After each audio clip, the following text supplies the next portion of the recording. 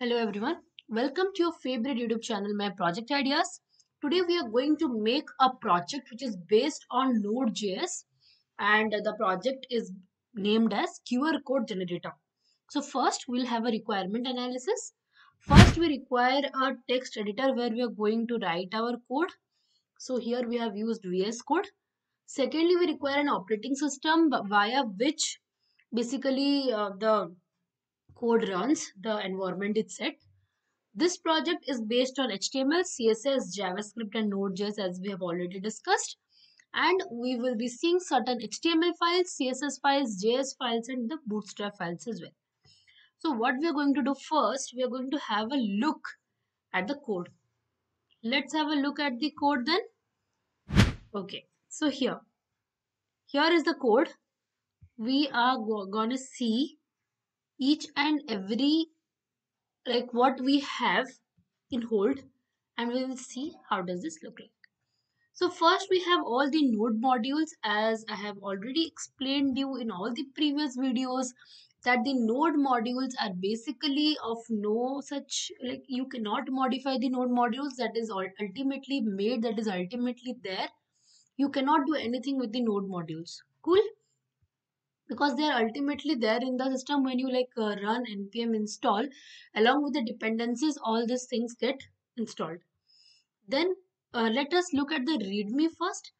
So the QR code generator is basically a Node.js command line tool which converts a user provided URL into a QR code image, which simplifies the process of generating scannable QR codes for URLs. Got it? So first what we have to do, we have to make sure that we have Node.js installed in our system. And how do you do this project? If you have already the GitHub link, you can clone it. Then you can go to the directory and then npm install. Then when you go to node index.js, whatever URL you have given, that gets converted into a QR code and it is saved as your qr.png in the project directory. Then in the dependencies, we'll have this project basically relies on the following dependencies, that is inquirer and QR image. Now what we are going to do, we are going to have a look at the index.js.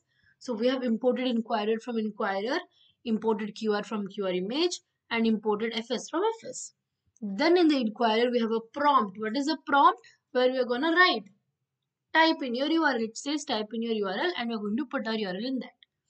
Then whatever the QR code image we get, the URL gets converted to the QR image, and finally where it is stored in the your qr.png. If there is an error, it says prompt could not be rendered in the current environment, and an error occurred, and that error will be shown. This is what is the basic funda. It's a very simple project. It's made so that you can understand the Node.js concepts. Now we'll go and we'll run it. Let's go to the terminal. You see just how I'm running the packages to see. Let me first write cd, that is change directory. Copy this. Okay. Control C, Control V. Done. Then what you're gonna do, npm install to install all the dependencies. Let's see. See here the installation is done. Then what we are going to do, we are going to write node index.js. It will ask us something, your URL www. Let's say simran.com. There is a URL simran.com. So here you got your QR page. This is your QR code. So I hope you understood the working of this code.